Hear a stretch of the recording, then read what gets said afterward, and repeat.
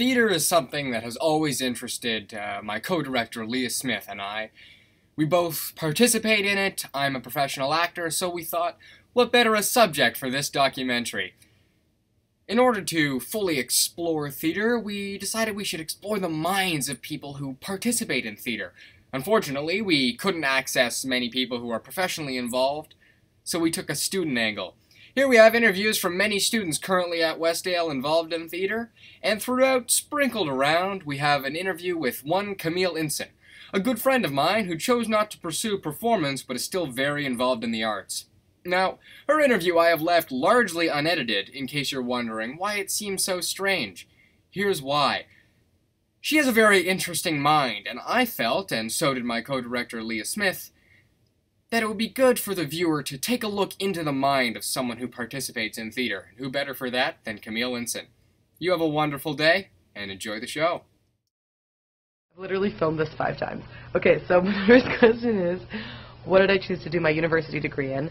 And my answer is a little bit complicated, but long story short, right now I'm doing an honors specialization in English language and literature and a major in theater performance studies at Western University. And I have a little bit of a complicated relationship with that, so I actually applied to Western to go in for political science, and I was accepted.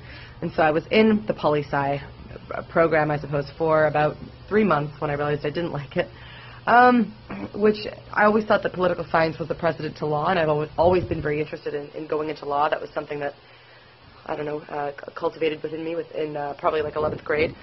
But so I thought that was a good idea to go for poli-sci, but I became really involved in the artistic communities sort of in the university, and I became involved in theater, and so I was in an enriched English classroom, and enriched English was my elective, but ironically I ended up switching into that major because, well, I don't know why I didn't figure this out earlier, but I've always been very, very interested in English literature. In high school, I was obsessed with Chekhov. I would read his short stories and his plays between classes, or instead of going to class, because I didn't go. And I was obsessed with Catherine Mansfield, and I was starting to get into Virginia Woolf, who's my favorite writer. But I was also really into mythology and epic Greek poetry back in high school, and Shakespeare. So I don't know, I figured I had a love of that, but it wasn't fully developed, and so I was able to get into this classroom with Professor Bentley, who is a professor at Western who specializes in Victorian literature. And I loved him so much, and I loved the class, and I got really into John Milton in Paradise Lost, like really into it, like obsessively so. So I don't know, I figured that English was where I belonged. And in terms of performance studies, it's a study of theater and performance, but not in terms of acting. A lot of it's historical and theory-based and psychological, so it's actually really interesting. Where are you going to school next year, and what for? Next year I'll be going to OCAD University in Toronto for illustration. How long have you been doing theater? I've been doing theater since I was in grade 4. What do you love about theater? I love the diversity of it, the fact that it really knows no boundaries. What made you choose not to go get a theater degree? I just found that my passion was more in visual arts than performing arts, and that I would pursue painting and illustrating more than I would pursue acting, whether it be film or stage. Are you going to continue doing community theater and theater outside of school? As much as I can, I would love to. If I have the time between working and going to school, I would love to still be involved in theater. Second question is, what's my favorite thing about theater? This is a hard question to answer because my relationship with the performing arts has changed drastically over the past couple years. But I've always loved it. When I was a child, it was just a way to express myself in different mediums, different ways, I suppose. But now I think my favorite thing about theater, besides the open communities it fosters, is just having the power and the ability to tell stories. That's a horrible answer, but I think that's what it is. When I was a kid, I acted because it was sort of self-centered, because I liked being on stage, and I liked being the center of attention, and I liked what it did to me. But as I'm growing older and as I'm becoming more involved in writing and in that medium, I love sort of how the telling of stories can affect multitudes of audiences of people, not just kind of me on stage exploring my, identity in the abstract or whatever. I love how theater can bring people together, and I love how I'm so bad at answering questions. Jesus, I should have a teleprompter. I don't know. I love the open communities that it fosters, and I love how it can just make you think in so many different ways. Cheesy answer, but it's kind of true. What made you choose to take drama again after grade 9?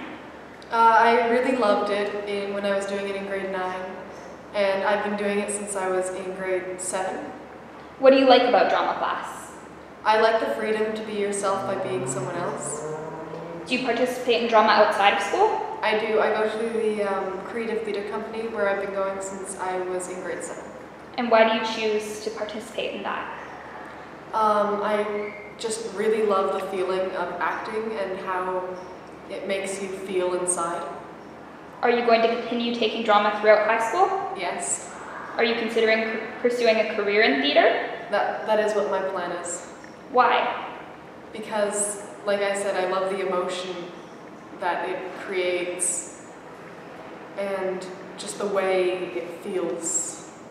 Next question that I will answer not well is, why have I chosen to write and not perform? Oh, Jesus. I don't know. I never grew up with this sort of preconceived idea that I'm going to be a writer. I have been writing since I was a kid, poetry, fiction, whatever, but I never sort of internalized that until very recently when I started writing for the stage. Like many things in my life, I have this motto, and the motto of my life is fuck it. So there was an open call for scripts for a one-act festival at my university, and I thought I would submit a play for shits, and it got picked and to be produced, and I've just never stopped. I think I like it a lot more because one of the things that turned me off from acting was the fact that women are so misrepresented in theater that is in the public eye. Like, if you look at so many productions that are so many shows that are popularly produced, you get a lot of Arthur Millers, you get a lot of musicals with stock roles for women, whereas men are the subject and women are the apprentice or however you want to call it. And I think I got sick of playing those stock roles, and I hated that even throughout high school. It really bothered me.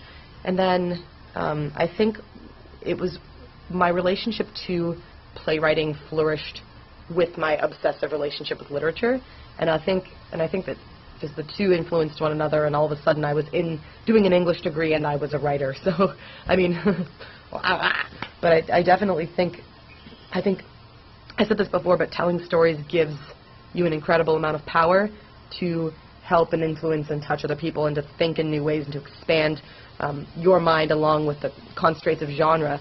So I don't know, I've just become into it, and also I like it, and I can do it instead of paying attention in my classes. What made you choose to take drama again after grade 9? Well, I always liked drama class, and our teacher promised us that we would go to New York and London, so that was kind of a push for me. But it was always really, really fun, and I love acting. So. What else do you like about drama class? I liked how we had a lot of free time, that we didn't have a lot of deadlines, and also it was a great place to make new friends if you're new at the school, because you get to communicate with everyone and always be in groups with different people. Do you participate in drama outside of school? Yeah, I attend the Creative Theatre Company that my friend introduced me to, and it's every Monday after school. Why did you choose to do that? Because I want to pursue a career in acting after I graduate from high school and university. Are you going to continue taking drama throughout high school? Yes, I hope to. And you said you're considering pursuing a career in theater. Why? Well, every time I watch movies and shows, I kind of feel like that's what I really want to do. It looks like a lot of fun, and it's just a great experience. So the last question I'm going to answer for this thing is, can you imagine yourself doing anything else? So right now, I guess my other job, this is so weird, but I am a playwright. I'm in the Playwrights Guild of Canada. I have work being produced across the country, so I guess I'm a playwright in theater. But can I imagine myself doing something else? Yeah, and I'm going to do something else. I am of the opinion that, especially when it comes to, artists being artists or career, whatever, that, the world presses certain narratives, ingrains certain narratives in your mind. So it's like you're either a real artist or you're a corporate sellout. You know what I mean? Or you either went to theater school and you're a properly trained theater artist, or you didn't and you're a wannabe or you're an amateur. There's all these binaries that exist within the artistic community, and I think that's bull. But I mean, I'm a unique case because I didn't go through university saying I'm going to be a theater artist. That kind of came to me in first year, halfway through, when I realized I didn't want to be in poli-sci. But I am writing my law school admission test, my LSAT, this year. I intend on going to law school if I get in. That would be really nice. But I also want to do a master's in English literature. So it's just, I don't think I want to confine myself to a genre or a career path just yet. I'm just kind of saying screw it every day, and my life motto is fuck it. And that's how I got into theater. But I'm just saying screw it. I'm having fun, and I'm just doing what I love right now and hoping that benefits me in the long run. But I can't imagine myself doing something else because I think that we as a species are in constant evolution. We are not confined to, societal narratives. And if I want to be a lawyer who also writes, I can do that. And if I want to be a theater creator who also, I don't know what other job I could do. I don't want to teach. I hate kids. But, I mean, yeah, I could do whatever I want. So, yes, I could. We're in evolution. I don't know.